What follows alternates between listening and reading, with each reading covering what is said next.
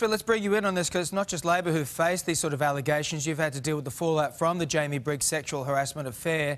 Shouldn't we start to expect better conduct towards women from our politicians? Well, David, there was a big contrast between the handling of the Jamie Briggs business and the handling of the Jamie Clements affair. The Jamie Clements affair seemed to drag on for many months.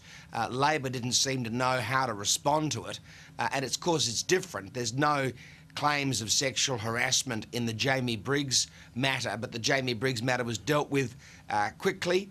I think there was an accusation of something that happened internationally, so there is an accusation of something that has occurred.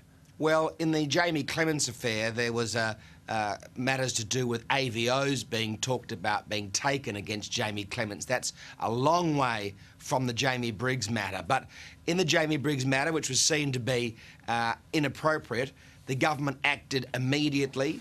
It took the correct action, particularly to show that we are totally intolerant of anything that puts women in a lesser position than men, whereas the Labor Party in New South Wales managed to allow this to drag out for some time, and I think that was unfortunate.